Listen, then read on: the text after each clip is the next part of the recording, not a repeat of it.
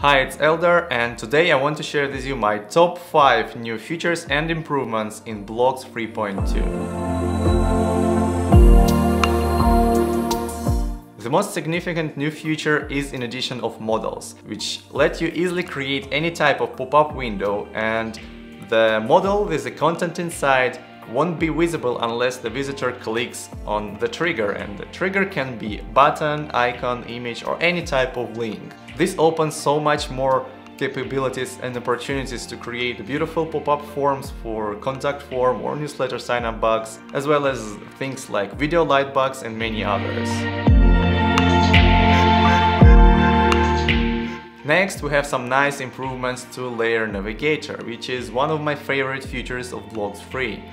Now we can easily expand and collapse the menu items, as well as switch to solo mode, which lets us easily stay focused on the element we are working on at the moment.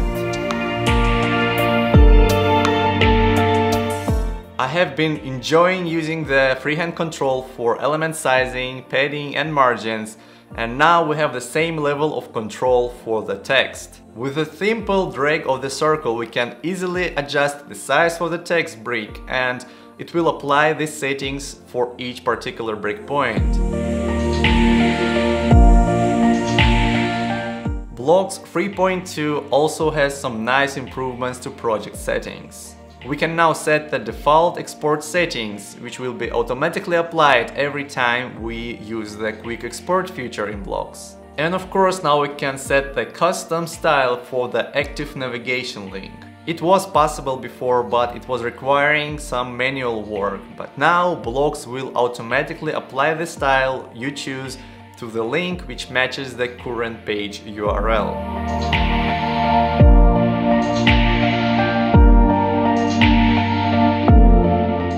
And finally, there are lots of small improvements to user interface and user experience across the application. We have updated look for the Bric bar and Bric sidebar, which now have the categories, making it easier to find the brick we want, and we now have more organized look for subclass library. We can change the name of the colors we use in our project, and we can hide or show any of the sidebars, which will be highly appreciated by users who use Blocs on their laptops. In addition to all these new features, there are also the tons of bug fixes and some new improvements for Blocs developer API. I will be covering many of new features in detail on this channel, so if you are interested, please give this video the thumbs up, subscribe and let me know in the comments below what you would like me to cover in the next video.